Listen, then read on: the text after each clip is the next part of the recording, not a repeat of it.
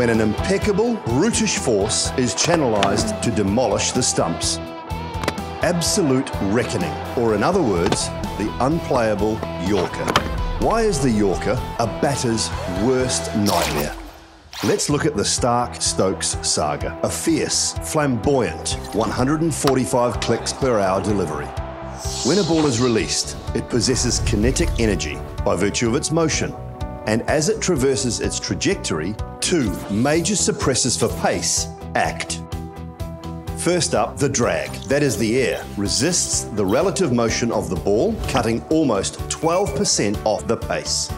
And when the ball meets the pitch, there's a collision, wherein some kinetic energy of the ball is also lost, and the ball now has lesser pace.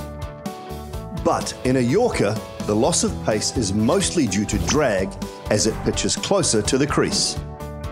Here, even though there is a loss due to collision, the batter doesn't feel that loss and is left with no time to negotiate the pace.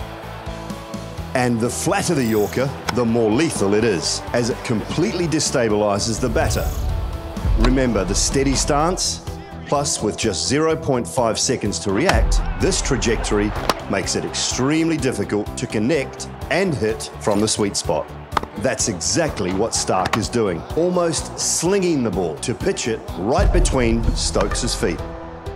But let's not underestimate batters. They've invented a few creative shots to negotiate the Yorker. Can you name a few such iconic shots? Comment below and stay tuned to Wicket to Wicket.